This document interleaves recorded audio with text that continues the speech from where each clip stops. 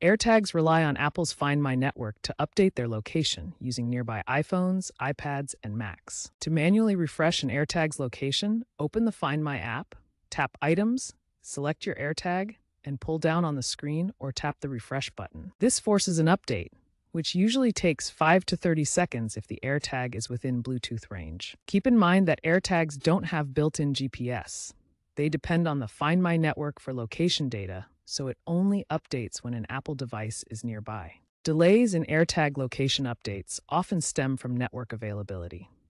If your AirTag is in a remote area with fewer Apple devices nearby, updates may take longer as they depend on the Find My network for crowdsourced positioning. Ensure your AirTag's battery is above 20%, as a low battery can significantly extend refresh intervals and cause location update delays. Check that location services and Bluetooth are enabled on your iPhone or iPad, as these are essential for AirTag communication and location updates. If problems persist, try restarting the AirTag by briefly removing and reinserting the battery.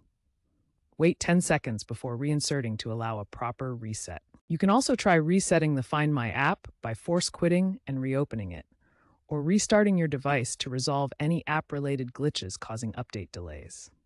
In iOS 18, active tracking now auto-refreshes locations every 15 minutes, which significantly improves real-time tracking and reduces the need for manual refreshes. For lost items, activate Lost Mode in the Find My app to leverage the Find My network more effectively. This sends notifications to nearby devices and can provide faster location sharing from passerby Apple devices.